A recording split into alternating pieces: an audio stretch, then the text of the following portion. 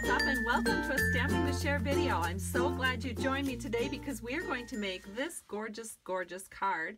And it is a wedding card and it uses a new stamp set in the 2018 Occasions catalogs called Petal palette. It says best wishes on the outside. It's got the wonderful gold foil, and when you open it up, it says some things are just meant to be, like the two of you together. So this could be an anniversary card too, as well as a wedding card, and I just really like it. We are using paper from the Wood Textures 6x6 paper stack, and this is something you can find in our annual 2017-18 catalog. But let's look at the new. So the new on this card is the Petal palette stamp set. It's a 2-case stamp set. On one of the cases, you'll see that there's lots of words, a lot of sentiments. You can get a lot of different uses out of the stamp set. You could use it as thank you, best wishes, congratulations, a love card, a wedding card, just so many different things. And then there's sort of a watercolor look to the images. And you can see there's a little chickadee, some roses, some beautiful floral pieces. It's just gorgeous.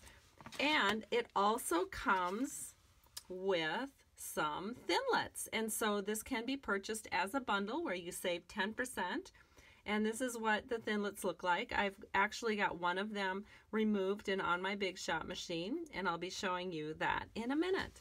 So let's set this aside and get started recreating this card.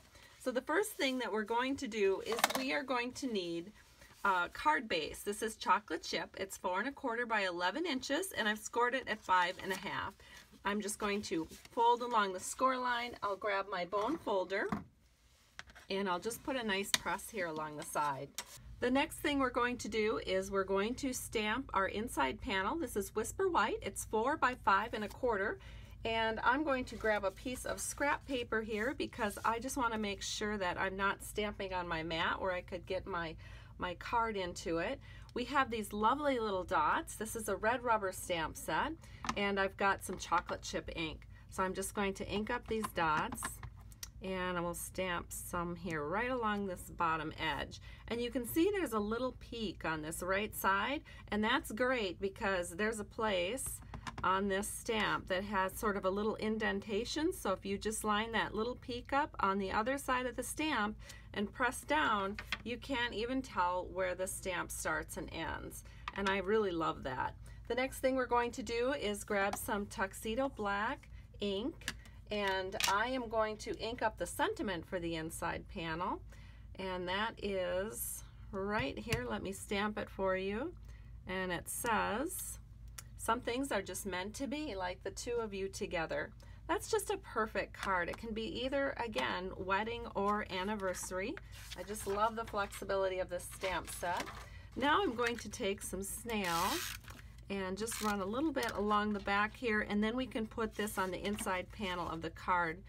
And we'll add a little heart here in a little bit just to give the inside panel something that kind of matches to the outside panel, okay? The next thing we're going to need is just a scrap piece of Whisper White, and again I'm going to bring my tuxedo black Memento ink into the picture. We're going to stamp these lovely roses right here on this scrap of Whisper White. Give that a good press, and then we are going to be coloring this. Now I did go ahead and start this, so let me bring in a different scrap where I was coloring. And I am going to be using our Stampin' Up Stampin' Blends. And so that is a fairly new product. It was introduced on December 1st. And these products come with an assortment of colors, but I will be using Old Olive in light and dark, and then also Cherry Cobbler in light and dark.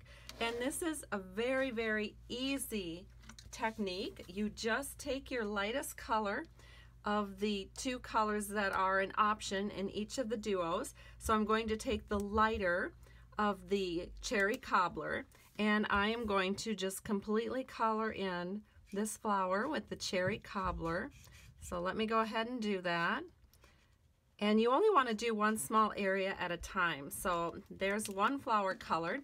Now I'm going to go in with the darker color, and I'm just going to do a little bit of outlining here. And in a couple of seconds, this will just all blend together and look absolutely gorgeous. So let me show you how pretty that is. So there's the one side that I had done in advance, and then here's the side I just did. So I am going to repeat that now with this third rose. So again, I just take my lighter color of cherry cobbler. I'm just coloring the entire flower, just like so. And then I go in with the darker cherry cobbler, and I just do a little bit of outlining. And there's two sides to these pens. There's more of a brush tip, and then there is more of a fine tip. And it's whatever you're most comfortable with using. Now I'm going to do the leaves. So again, the technique is going to be pretty much the same.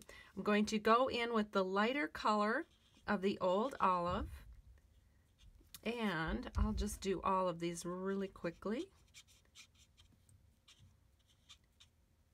And then I take the darker color of old olive, and I'm going to go ahead and just accentuate where those lines are. So it only takes a couple seconds, and we have our flowers all colored. So let me again show this to you close up, and it's just so beautiful. So let's go ahead now and cut this out. And I did put one in my Big Shot machine in advance so we could save a little time. So this is the sandwich that I use in my Big Shot machine. I have my magnetic platform, my cut plate, and then I use the Petals and More Thinlits that come in the bundle, and I just cut out all of these roses and leaves. Wow, that saves a lot of time that I don't have to do the fussy cutting on that. And then I also used our layering hearts. This is our Sweet and Sassy set. And so I used the very smallest of the curved hearts and the second to the largest curved heart. So if you're counting 1 through 7, I use number 1, that's the smallest heart, and number 6, which is the second to the largest heart. And again, let me show you the cards. So I used one of the hearts on the outside and then one on the inside. And so let me pull this up. And my paper, in case you're wondering what size I used, it was 3.5 inches square of our gold foil. So now we just need to put all of this onto our card. So let me move this out of the way. And I'll get the card front panel that we're working with. So again, this is our wood texture background paper. And this is 4 by 5 1/4. I just cut it down to fit the front of my card. And you can use either this side or this side. It's whichever side appeals to you. I think I'm going to use the darker side here because along the bottom it looks a little bit lighter. So I'm going to bring my Tuxedo Black Memento ink into the picture one more time. I'm going to grab the stamp that says Best Wishes. We'll ink that up, and then we're going to stamp this right down here on the bottom right-hand corner, just like so. Then we can go ahead and add some copper trim. So I have that ready. And we're just going to put that right through the center of that panel. So I'm going to adhere that with a little bit of Scotch tape. So let me pull that up, and then I will just take that around to the back side here. We'll secure that on one side, and then we'll just bring it over and secure it on the other side.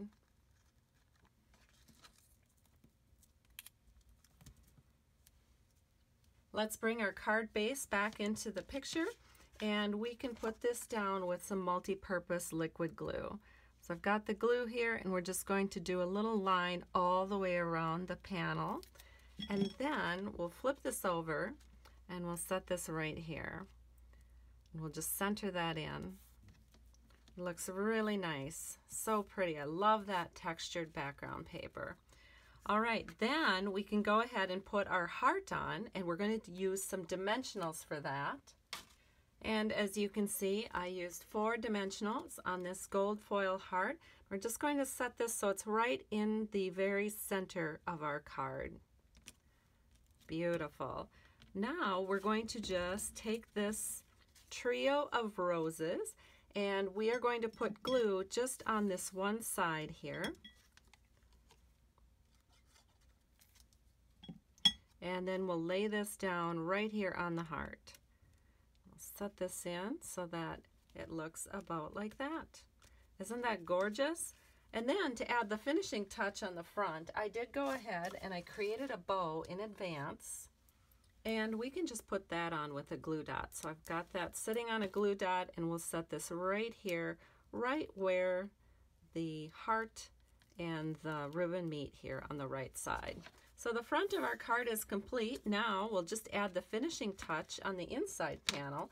And to do that, again, we'll add a little bit of multi-purpose liquid glue to this smaller gold heart and set this in just like that. So our card is complete, and it's just so gorgeous. So here's the one I've just done. Here's the one I had done in advance. Thank you so much for being a part of Stamping to Share today. I truly appreciate you. If you'd like to place a product order, be sure to visit my blog at www.stampingtoshare.com, and I have links there for you to place orders in my online store. I truly appreciate you. Bye-bye.